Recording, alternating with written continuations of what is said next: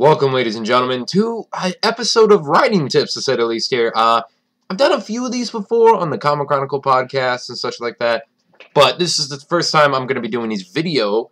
I have with me today, though, coffee for listeners.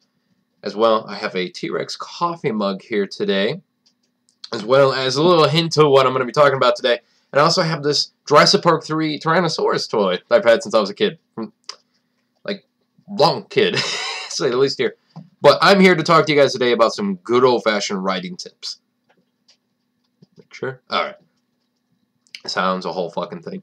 So, either you guys are listening to this on the Comic Chronicle podcast, or, which I'll get to in a second, or you guys are watching this on YouTube, whichever the fact. If you're watching on YouTube, be sure to check out the Comic Chronicle podcast, a show that I host, that gives you interviews from people. Let's take over the glasses. Less cinematic.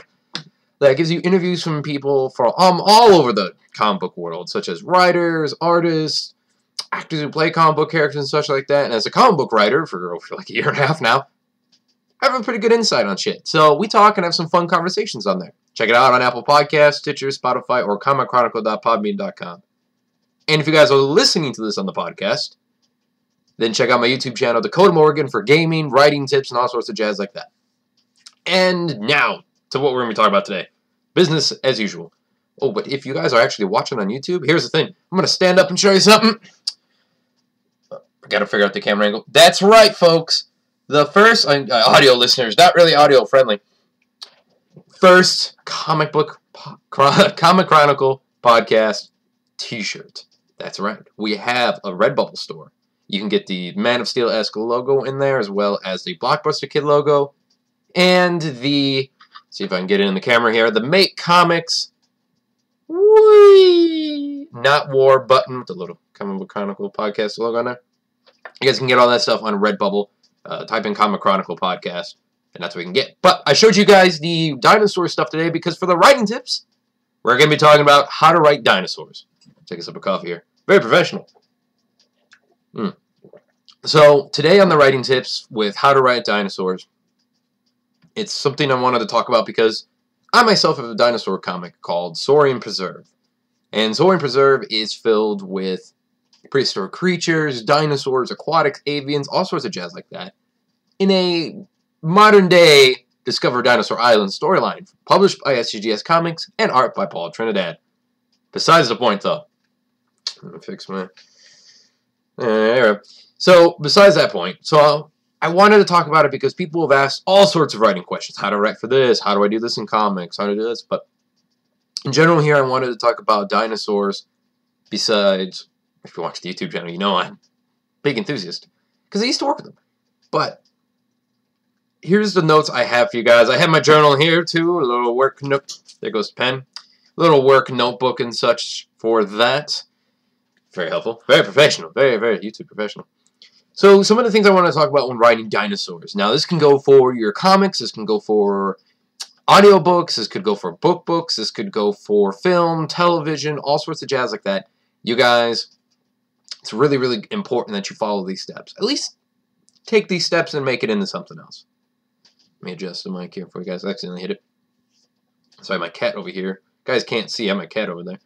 So trying to readjust home studio, though. What we have is stay away from the tropes. So first step on there, stay away from tropes.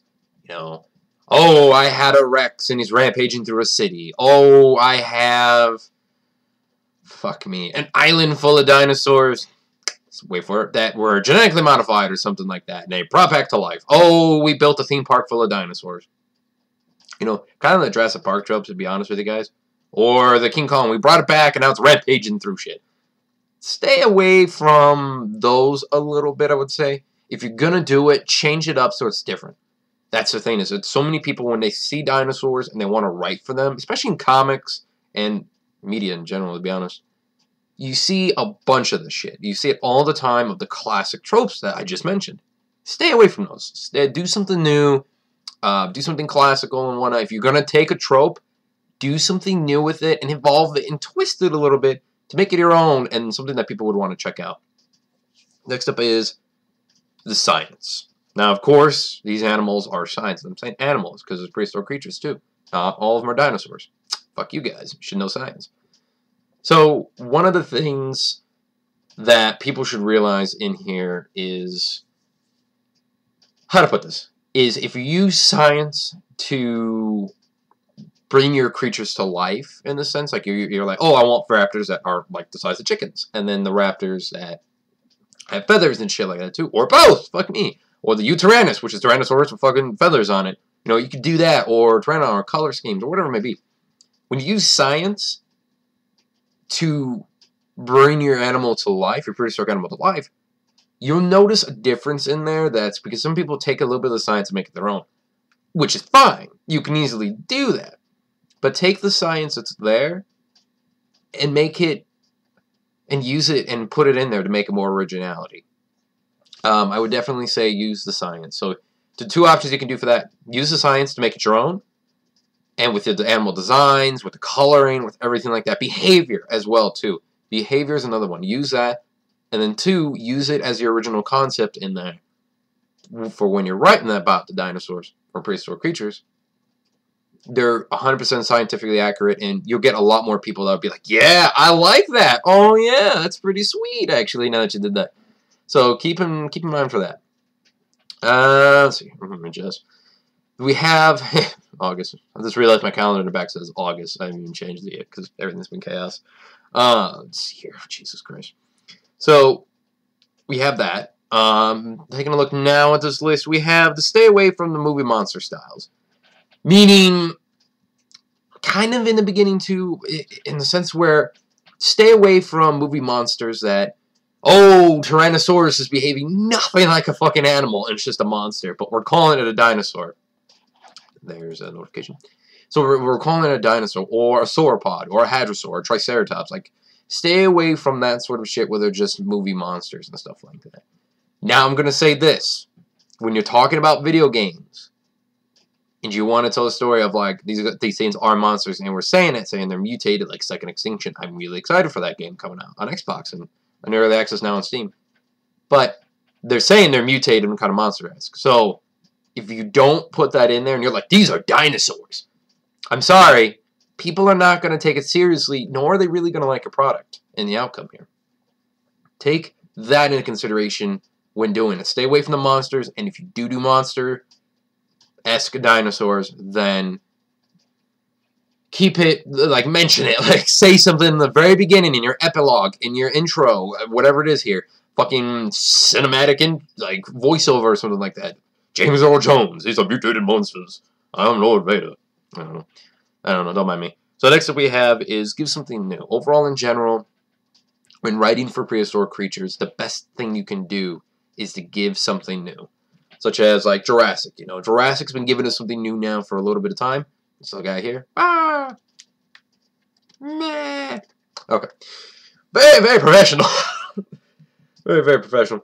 So, give something new with the dinosaurs. Give something new with your prehistoric creatures in here. How can I change this so it's not over fucking 100 years of stuff already that's already out there? How can I change it so it's not that? Like Saurian Preserve. We're changing this, so we're adding new things in there. We're adding new habitats, like making science meet reality in a sense here. Like, what would happen? Making a realism based here, not like, this happened here and they're all crazy and the world's going to shit. Like, no. Let's take a realism base here, United with Saurian Preserve for SGG's Comics. You know, we're doing that. Yeah, I would say definitely do something new. Hold on. I can take a sip of my homemade coffee because it's a Rex mug. Get that down there. So definitely, folks, you got to try something new here. You really have to go for it. Yeah, I would say take these considerations as a basics. Plant these seeds in your head for when you're doing this, because it will immediately help you out. It's going to help you out in what you do and what you say, your characters, your animals themselves, your world building, and all that sort of jazz like that. So without further ado, folks, I want to say thank you for tuning into this episode. If you liked it, subscribe. Maybe you guys get more writing tips. Check out the video games on the Dakota Morgan YouTube channel as well. And then also if you're on the Comic Chronicle podcast, you guys are listening. Hopefully you enjoy this. Stay tuned though. We're going to have more interviews and such coming up for you guys. If you want to follow me on social media, you can at Dakota Morgan3 on Twitter or at Dakota_Morgan97 on Instagram. Check out all the comic book stuff I do, podcasts, animal care technologies, and sometimes paleontology. Thanks everyone for tuning in. Without further ado, I've been your guys' host, Dakota Morgan, and Stay creative.